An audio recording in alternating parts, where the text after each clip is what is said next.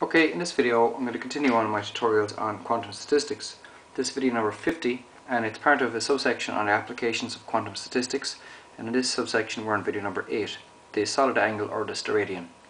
I'd like to draw your attention to my website universityphysicstutorials.com.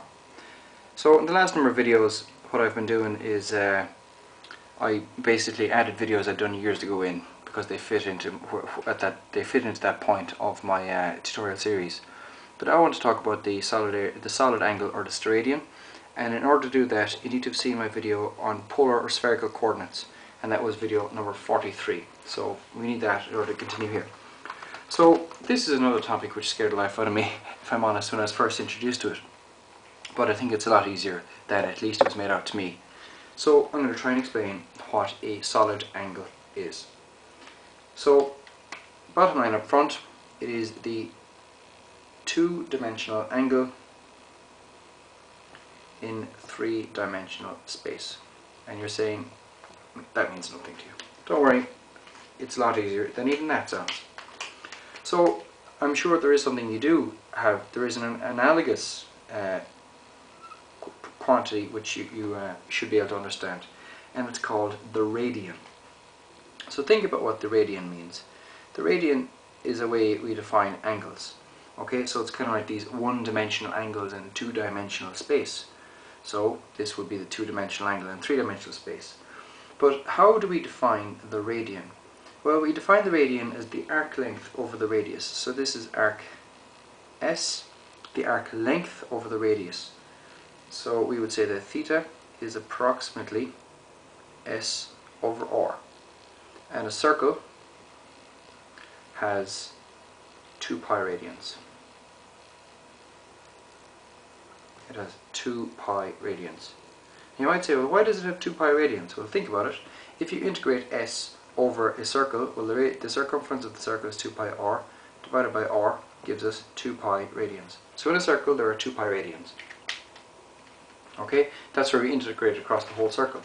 So what I'm trying to say to you here is that the solid angle or the Steradian is just the radian up into one higher dimension. So let's try and consider the higher dimension. So this time we have a cone instead of an arc. So the cone looks something like this. Now my drawing, by the way, is reasonably poor at best. So instead of having an arc length, what we actually have is an area. Okay? The radius is unchanged,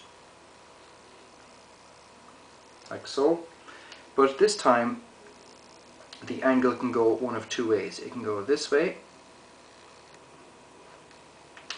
or it can go this way. Alright, so we call the angle capital omega. Okay, and that's the placeholder we give. So the last time we gave theta, now we give omega. Now, so we said it's the two-dimensional, we'll say just generalizing the radian to a higher dimension. So remember, the radian, theta, was equal to S over R. So this time it should make perfect sense that we're talking about the area, S, over the radius, R squared, because this time we have two angles. So this is the area this time and not the arc length. So where do we go from here? Well, think about a sphere. We'll think about the solid angle of a sphere. Well, what's the surface area of a sphere? Well, it's going to be 4 pi r squared if you integrate it across all space. We divide it by r squared. So this time there are 4 pi radians in, steradians in a sphere. So there are 2 pi radians in a circle, there are 4 pi steradians in a sphere. Now, how do we, okay, that's all well and good. So you might say anytime we're talking about a sphere, we know that it's 4 pi steradians, and we add in this factor of 4 pi. Well, who cares? Well, the reason this is useful is because we're able to talk about volume elements, just not necessarily spherical. Well, actually, to be honest, they're usually spherical volume elements.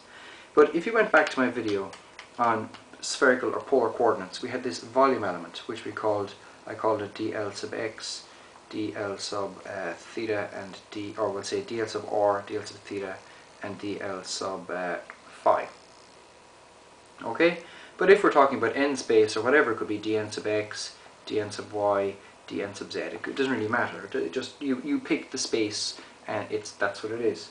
So where we spoke about polar coordinates, this volume element turned out to be, we'll say, r squared times sine of theta, excuse me, and we had d, what do we had d r, d theta, d phi is what we had. Okay, but if we're talking about n space, we could define this volume element as n squared sine theta dn d theta d phi. Okay, that's where we're using, and we're often involved in n space, especially when we're dealing with the density of states. Now, finally, we need to go back to the definition of our Steradian.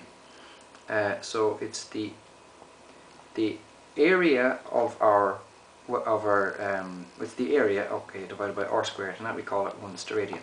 So how do we put this into some sort of differential form, or integral form, which we can therefore integrate? How do we get the infinitesimal volume element? The infinitesimal area element. Now this is the infinitesimal volume element. So what we're trying to do now is get the infinitesimal area element. But if you remember in the last video, I said what happens when r is constant? Well, what's the infinitesimal area when r is constant? Well, it's going to be r squared times sine theta d theta d phi r hat. That's the infinitesimal area element. So that means the solid angle is going to be equal to r squared sine of theta d theta d phi r hat divided by r squared. So in general we can say that that our solid angle is equal to sine theta d theta d phi in the r hat direction. Okay? So I'm sure you've seen that, and that's how we're going to integrate lots of our functions in order to get the solid angle.